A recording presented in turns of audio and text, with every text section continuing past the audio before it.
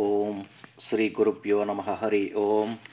Sri Guru Samhita, the legend of the Supreme Guru, original in Marathi as Sri Guru Charitra by Sri Gangadhara Saraswati, composition in Sanskrit by His Holiness Sri Vasudevananda Saraswati, also known as Tembe Maharaj. This translation into English is provided by Dr. Narasimhaswamy Banavara. Chapter 41. Examination of Sayamdeva and the ultimate devotion to the Guru. Salutations to Lord Ganapati. Salutations to Lord Dattatreya. 1. The great disciple Namadharaka prostrated himself before Guru Siddha. Folding his hands, he stood in front of Guru Siddha with great respect. 2. Namadharaka said, O Guru Siddha, praises be to you. Praises be to you. You deliver your devotees across the vast and difficult ocean of life. You have narrated to me the divine story of the Supreme Guru. This story brings forth several facts of dharma, that is righteousness, to light. 3. Therefore I am indeed blessed. The amazing greatness of the Sri Guru Charitra has been publicized everywhere. You are the primary reason for the divine Sri Guru Charitra, which is equal to Brahmananda, that is supreme bliss, to be publicized all over the world. 4. I would now like to ask you a question. O Omniscient One, please tell me everything in detail. Previously you had told me that my ancestor was immersed in the service of the Supreme Guru. How did he serve the Supreme Guru? 5. You are a great ascetic. You are a Siddha Purusha. You are highly knowledgeable. You are always by the side of the Supreme Guru. How did my ancestor become the disciple of the Supreme Guru? Please tell me. 6. Hearing these words of the disciple Namadharaka, Guru Siddha began to narrate everything in detail. He said, O disciple Namadharaka, pay attention and listen. 7. You have already heard the accounts of when the Supreme Guru resided on the banks of the river Godavari. O good man, your ancestor came and met the Supreme Guru at that time. 8. His name was Shakhare Sayamdeva. He worshipped the Supreme Guru with special and profound devotion. O good man, the Supreme Guru bestowed extreme affection upon Sayamdeva. 9. Later the Supreme Guru travelled southwards towards Gandharvanagara. After he came here, his fame and greatness spread all over the surrounding regions and in all directions. 10. Hearing about this, Sayamdeva came to obtain darshan of the Supreme Guru. Several people have come to seek darshan of the Supreme Guru. They come with several desires and wishes in their mind. After seeking the blessings of the Supreme Guru, they attain fulfillment of their desires and wishes and are contented. 11. Thus the fame of the Supreme Guru Sri Narasimha Saraswati spread far and wide. It became common knowledge that the Bhaktavatsala, Supreme Guru, resided in Gandharvanagara. 12. Your ancestor Sayamdeva also heard about the divine greatness of the Supreme Guru, who had become famous all over the world. 13. Hearing about the greatness of the Supreme Guru, Sayamdeva was filled with ecstasy and joy. With profound devotion, he came to Gandharvanagara seeking darshan of the Supreme Guru. 14. Even before entering the city limits and while he was at a distance from Gandharvanagara, Sayamdeva began to offer namaskara, that is salutations to the Supreme Guru, with each step he took. 15. Prostrating himself along the way again and again, he finally reached the matha, that is monastery of the Supreme Guru. He had darshan of the Supreme Guru, considering him to be the very Supreme Spirit. 16. Sayamdeva prostrated himself before the Supreme Guru and fell at his feet. He wiped the dust off the Supreme Guru's feet with his own hair. 17. He folded his hands and with a firm and steadfast mind began to sing praises of the Supreme Guru. He said, O Lord, O Supreme Guru, you are one. You are the very manifestation of the Trinity, Brahma, Vishnu, Shiva. You reside here in the garb of a sannyasi. 18. My life is blessed with just your darshan. Even my ancestors are all blessed. All my sins that have been occurring from a crore lifetimes have been destroyed by the very touch of your lotus feet. 19. O Supreme Soul, O Light of the Divine Universe, O Narasimha Saraswati, O Lord, praises be to you. Praises be to you, O Protector of the Universe, O Supreme Guru, please protect me. 20. I am not competent to describe the greatness of your lotus feet. O Lord, you are the very manifestation of the Supreme Spirit. You are Bhaktavatsala, the dear friend of your devotees. 21. O Lord, a crore of tirthas, that is holy pilgrimages, reside at your sanctified lotus feet. The sacred scriptures extol your lotus feet as extremely holy and as sacrosanct as the Puranas. 22. I feel strongly that you are indeed the incarnation of the Trinity, Brahma, Vishnu, Shiva. To me, you definitely appear as the manifestation of the Trinity. 23. You are Lord Brahma holding the Kamandala, that is water bowl filled with Amrita, that is elixir, in your hand. With the mere touch of a drop of the Amrita, dead people have come back to life.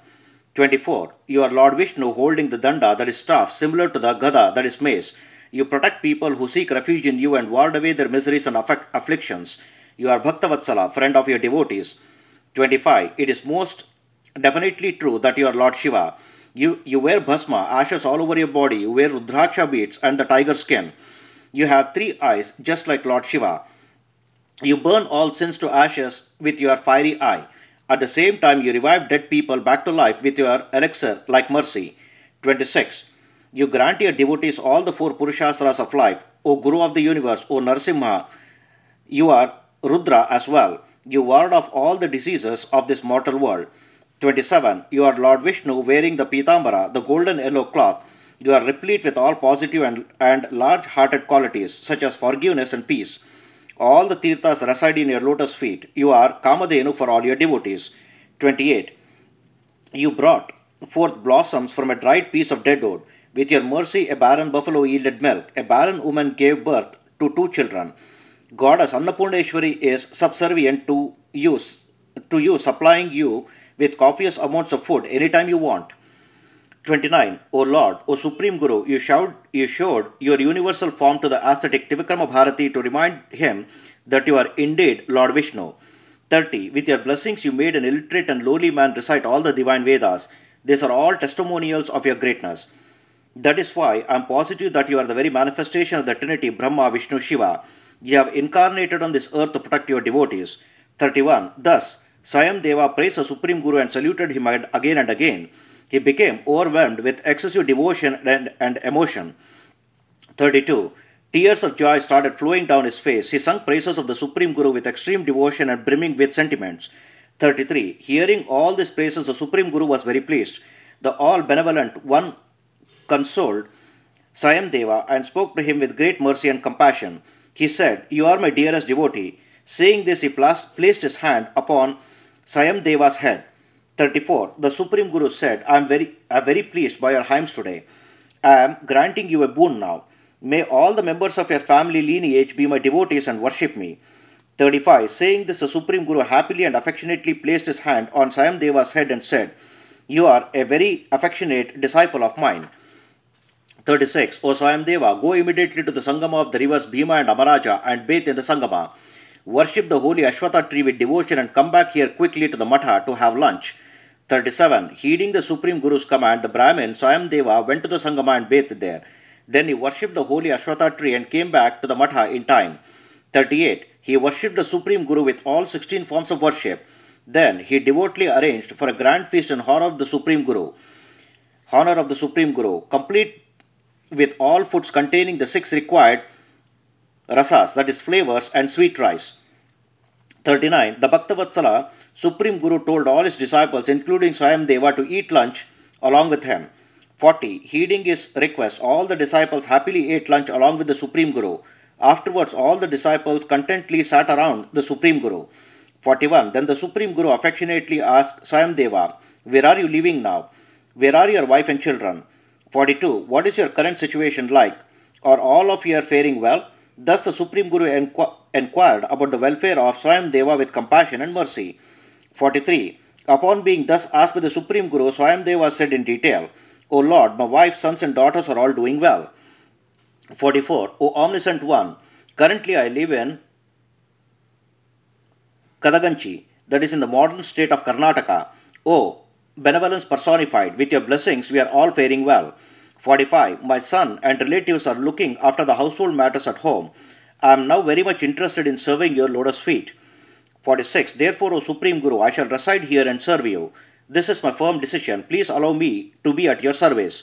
47. Hearing the words spoken by Sayamdeva, the Supreme Guru was pleased. He smiled and said, O good man, it is very difficult to serve me. I do not stay at one place constantly. 48. One day I am in the forest, another day I am at somebody else's house. By staying with me, you may have to suffer extreme and intolerable distress. 49. Even though the Supreme Guru explained everything very clearly, Sayamdeva saluted him again and again. He said, O Lord, please accept my humble request. I have sought refuge in you. 50. I know that a person who serves his Guru well attains the supreme abode of the Lord. How can he suffer any distress or sorrows? How can he have any troubles? He is always in eternal bliss. 51. The Supreme Guru grants all the four Purushastras. When this is the case, how can anyone serving the Supreme Guru look at death that quickly? The devotion to one's Guru is very great. 52. Thus Sayamdeva requested the Supreme Guru again with great devotion. Seeing him requesting with so much humility and devotion, the Supreme Guru was very pleased. 53. The Supreme Guru said, O devotee, do as your heart guides you. You can accept to serve me if you have steadfast devotion. 54. Sayamdeva agreed. He made up his mind firmly and began to serve the Supreme Guru constantly, O Namadharaka. Thus 3 months passed. 55. One day the Supreme Guru left all his other disciples behind and went to the Sangama in the evening accompanied by Sayamdeva. 56. He did this in order to test the steadfastness of Sayamdeva. The highly spirited Sayamdeva followed the Supreme Guru as usual. 57. It was evening. The Supreme Guru went to the Sangama and was speaking about several issues under the holy Ashwatha tree.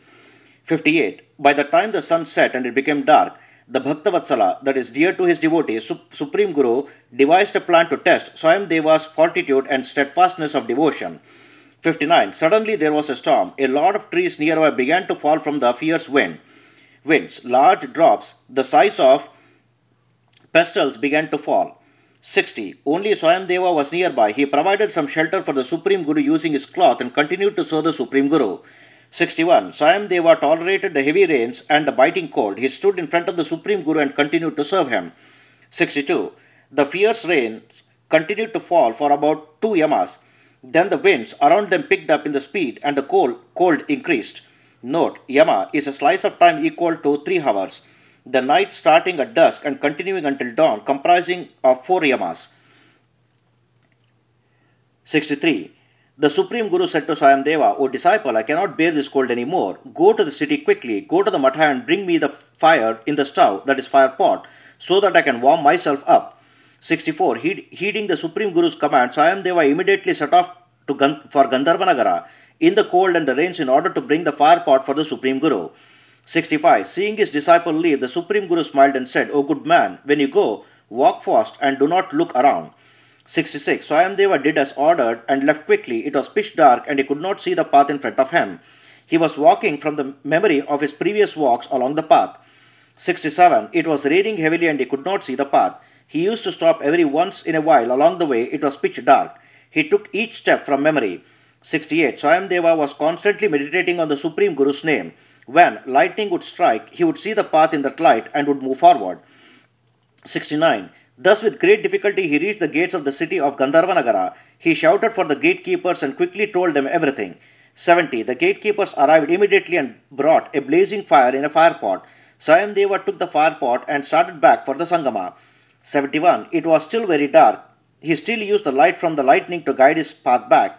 He would stop every once in a while. He was constantly meditating on the name of the Supreme Guru. 72. As he was walking back, he thought, why did the Supreme Guru tell me not to look around? What could the reason for this be? 73. Thus thinking, he turned a bit to his right and saw a large ferocious looking snake with its hood up. Sayamdeva was very frightened. He began to run in the fright.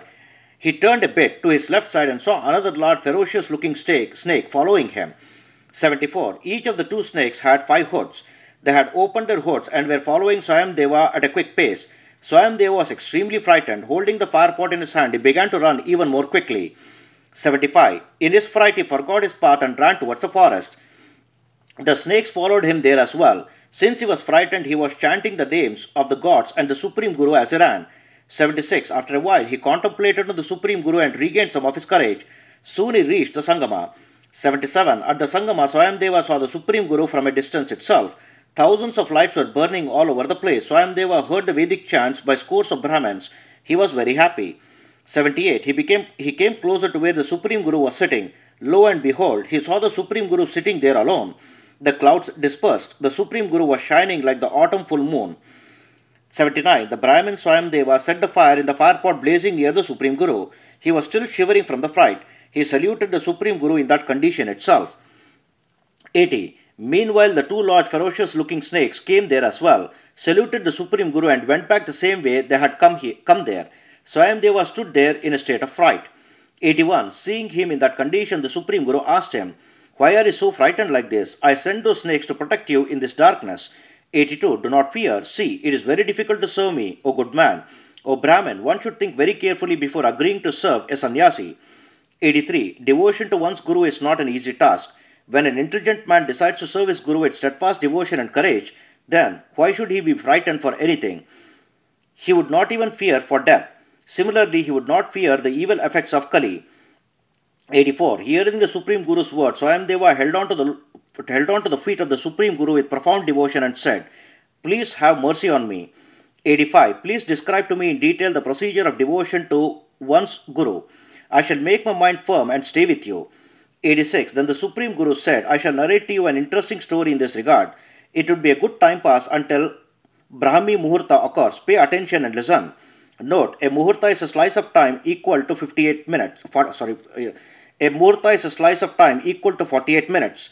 The Brahmi Muhurta is the second Muhurta before sunrise and is considered to be the most divine of all the slices of time. 87. Once upon a time, the Lord of the Universe, Lord Shiva, was sitting on the snow-clad peak of Mount Kailasa alone with his consort, Goddess Parvati. 88. At the time Goddess Parvati addressed her husband, Lord Shiva, who wards away the miseries and afflictions of his devotees, she said, "O Lord, please advise me in detail about the procedure of devotion to one's Guru." 89. Lord Shiva said to Goddess Parvati, "Devotion to one's Guru grants a person fulfillment of all his desires and wishes.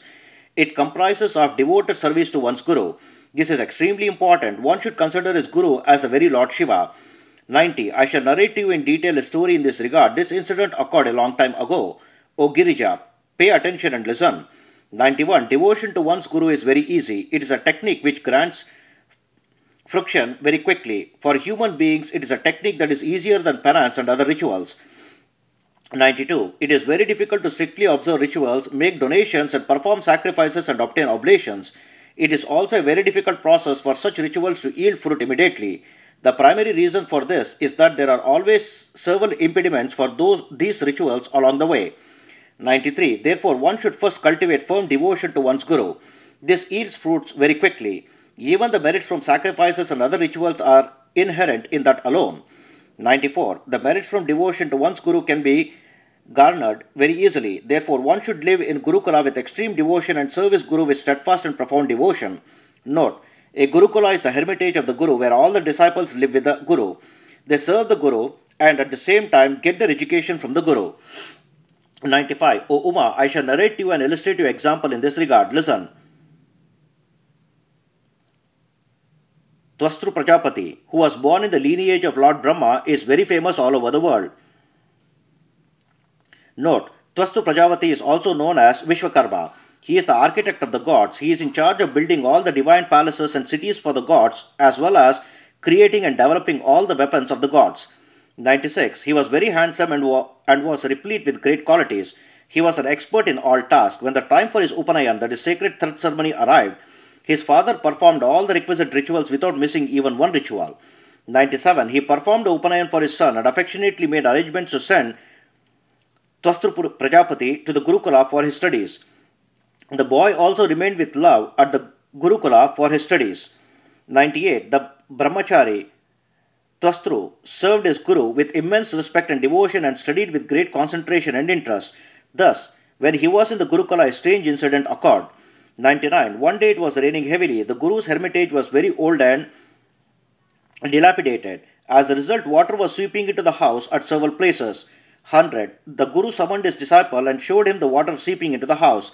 He said, "O disciple, you have to build me a big house. It should be stronger and a beautiful house." 101. This grass hut of mine becomes weak and dilapidated every year. The house you built for me should be so good and strong that it should appear like a new house always. 102. It should never break apart any day. It should be grand and beautiful to look at. It should be completely furnished and strong. Construct such a house for me. 103. After the Guru thus ordered him, the Guru's wife summoned the Brahmachari and said to him, "My child, I am asking you this affectionately. Please bring me a blouse to wear." 104. This blouse should not have been dyed with any color. It should not have any stitches on it. It should be unique and beautiful. It should fit my body well. It should not be too large or too small. 105. Then the Guru's son said, O disciple, bring me a pair of sandals. When I wear them and walk on water, they should not drown in the water. 106. They should not be too big or too small for my feet. Mud should not stick to those sandals. They should be able to comfortably transport me to whichever place I wish to go. 107. At that time the Guru's daughter came and tugged at the dhoti, that is white cloth he was wearing. She said, Uncle, bring me something as well. 108. Bring me a pair of earrings. They should be very beautiful. Also bring me a beautiful dollhouse to play with. 109. This dollhouse should be made of ivory. It should have only one column. It should be beautiful. It should not break or burn in the fire. It should never become old. 110. I should be able to play with this dollhouse wherever I want to play. It should be furnished with different kinds of sofas, chairs and tables. 111. The dollhouse should always look new and grand. Please bring me such a playhouse. Also bring me small gem-studded pots and vessels to cook food. 112. I will tell you one more thing. When I cook food in those vessels, the food should never go stale. It should never become cold. It should not be too hot as well. 113. The pots and vessels should never become black, even though I place them on the stove every day. Bring me such pots and pans. 114. Hearing the request of all the four people, Twastru Prajapati agreed to provide those items. He left for the forest in order to achieve the objectives put forth by his Guru's command. 115. He began to think, I am a child, I am a brahmachari, where do I have the competence to achieve all those things? What shall I do? 116. I do not even know how to put together the leaves to make a foot plate. When this is the case, how can I build a house and bring the other items? Saying this, he began to contemplate on his Guru with profound devotion. 117. He said to himself, who else is there for me to turn to except my Guru? If I don't do as he commanded me to, then he will get angry. 118. But with whom shall I seek refuge but my Guru? Who can protect my life? I shall not leave my benevolent Guru and seek refuge with someone else. 119. If I do not follow my Guru's order, he will get angry and he will curse me instantly. How is it ever possible that I, a child brahmachari, ever go against my Guru's orders? 120. The Guru's words are like Kamadhenu. I am very much excited and interested to follow my Guru's orders completely. Even if I have to give up my life, I shall fulfill his commands and make his words come true. 121. Otherwise, what do I have in life? Where and to whom shall I go? I am not really competent to bring all the items that the Guru's family has requested, but I have agreed to do so. 122. Saying these words to himself, the disciple began to roam in the forest in a worried state. He walked for a long time until he became tired. After a while, he was completely lost. Not knowing what to do, he stood still for a while. 123. After a while, as he was about to move forward, he saw an Avaduta, that is ascetic, in front of him. The Avaduta saw the worried boy and asked him the following. 124. The Avaduta asked, where are you from? Why have you come here? You seem worried and forlorn. O Brahmachari, tell me everything in detail, starting from the very beginning. 125. Then the Brahmachari saluted the Avaduta and said, O respected one, I'm drowning in the ocean of worries. O Lord, you are my deliverer. Please rescue me. 126. You are the greatest treasure on the earth. I have found you here as a result of my great fortune. It is as if a calf has finally found its mother. You have come here with deep affection for me. Even though I have been dejected and sorrowful, I am now delighted by your darshan. 127. My state is now that of Chakora bird, which has seen the radiant moonlight. I am very happy to see you. Note, the Chakora bird is a Greek partridge bird. It is fabled to subsist on moonbeams. The bird is delighted when the moon sheds its radiant light upon the earth. 128. All the merits earned in my previous lifetimes have now borne fruit. You are a great treasure. You are the ocean of benevolence. You are a great soul. I have found you as a result of my great fortune. 129. Please tell me now, where have you come from? What is your name? I have been in this deserted forest filled with sorrow. You have suddenly appeared in front of me. 130. I am feeling that you are indeed my Guru. I have found you as the result of my Guru's mercy upon me. I am looking at you, considering you to be the Supreme Lord. My mind was pacified and strengthened within moments of seeing you. 131. You seem like my Guru. O ocean of compassion, O Bhaktavatsala, this boy is your servant. Saying this, he held on to the lotus feet of the Avaduta and saluted him. 132. Seeing the boy saluting him and uttering those words, the Avaduta affectionately lifted the boy up and embraced him. He happily assured and comforted the boy and seated him next to himself. 133. When asked what the problem was, the boy explained the orders and requests of the Guru, his wife, son and daughter in detail. 134. Then he said, I am a child and a brahmachari. I have agreed to complete these difficult tasks for my Guru. I am now lost and I am drowning in the ocean of worries. O Lord, please lift me from this ocean and save me. 135. Then the Avaduta assured the boy and said, I shall tell you some words of advice. If you follow them, then all your objectives will be fulfilled. 136. There is a divine pilgrimage site by the name of Kashi. One can fulfill all sorts of desires and wishes in that holy city. Go there and worship Lord Vishweshwara, the presiding deity of Kashi, that is another name for Lord Shiva, according to procedure. 137. Kashi is a very famous place. The earth is 500 crore yojanas wide.